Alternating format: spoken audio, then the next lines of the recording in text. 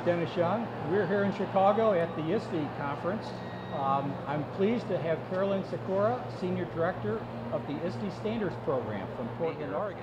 You know, you might start off by just sharing a little bit about the ISTE and how it started and what it's all about. Sure. ISTE, the International Society for Technology and Education, was founded more than 40 years ago. It grew out of the College of Education at the University of Oregon. At the time, it was mostly higher ed educators that were really exploring how technology could change learning and what that means for education. And over time, it grew to actually have more K-12 educators than even teacher preparation educators. And so it has gone from a little project at the College of Education to its own nonprofit, and now we have an office in Portland, Oregon and Arlington, Virginia. Since it was born kind of the higher ed, does it still serve higher ed? Absolutely. We have a really active teacher-educator network. They're really preparing the next generation of teachers for these environments, these digital learning environments. So they're active and they're a really key constituency among our members, and they're going to play a really important role continuing to go forward as we reach this tipping point and there are more K-12 schools that are using technology, that they are now prepared, that they have the role to prepare those new teachers for those environments.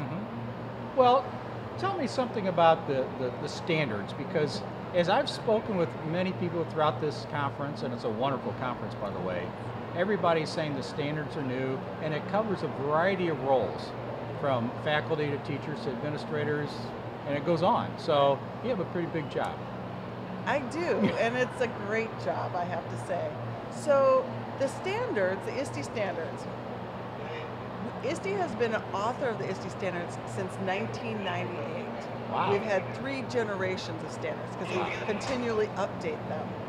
And today's new standards, it's the 3rd generation of the standards. We have the ISTE Standards for students, the ISTE Standards for educators, and we just today released the ISTE Standards for education leaders.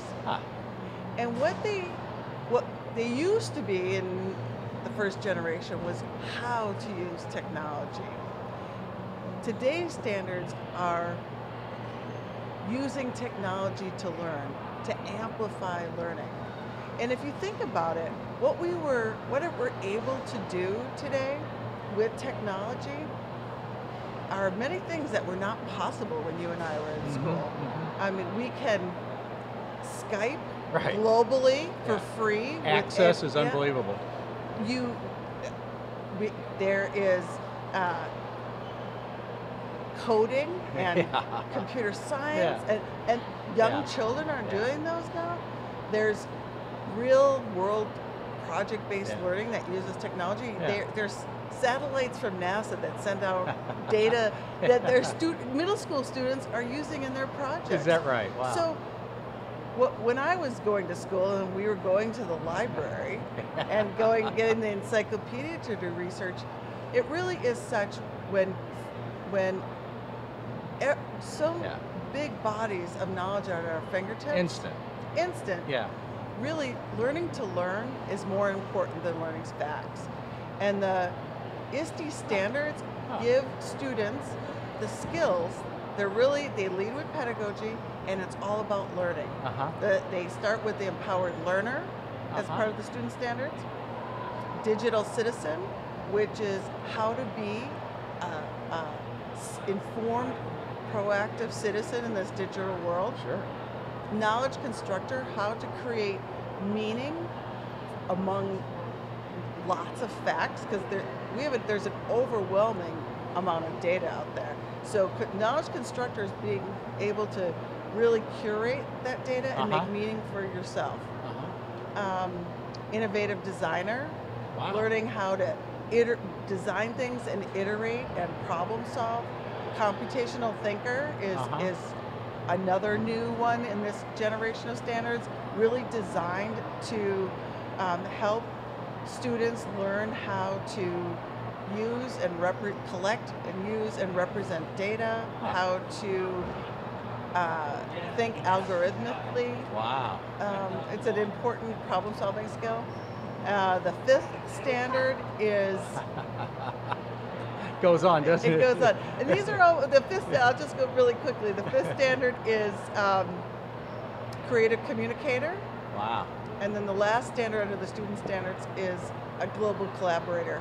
So I feel like what we grew up with is not enough for today's students. They're going to be facing a future where they have to know how to collaborate. They have to know how to communicate. They have to know how to compute and use computing because that's where our world is going and that's where the jobs are. But even more than that is I really, getting back to that whole notion of learning to learn is so important. It's also a way that we can follow our passions and network with others that share our passions too. We can learn anything online with anybody at any time. Right. And teaching kids and our students to access that is an important skill. So the fear that existed with parents just a few years ago that technology was creating a whole generation of introverts, couldn't speak to one another, didn't know how to collaborate, we're past that. Well, it's an interesting conundrum because while the world is at our fingertips, we can communicate and collaborate with anybody at any time. The fact is that when we're doing it on our screens, it does feel isolating. But the ISTE's Digital Citizen Standard, which is mirrored not only in the student standards, but in the educator standards and in the education leader standards, really has a whole host of components. It includes how to be a good digital citizen in terms of, playing by the rules, but it's also about taking care of oneself, being able to self-monitor how much time that you're online. And also then being proactive and using it to supplement our real world experience, not to live in the digital world. So pushing collaborative so much, I guess as senior director, you are collaborative in engaging the number of people that you need to have involved in developing these standards. So how many people are involved in this process? Because it's comprehensive. Yes. Well, we use a really effective way to update our standards. We call it the refreshing process. And there's three different pillars. One, we do a literature review. What is the field saying right now in terms of research about what are the skills and the ways students can learn? Two, we have experts that cross many, many domains. And then three, we have a very robust public comment process.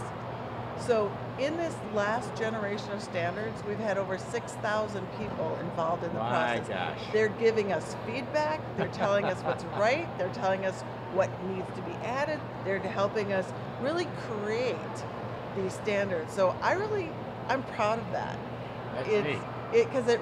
It's by educators for educators because their voices are really key and important in this process.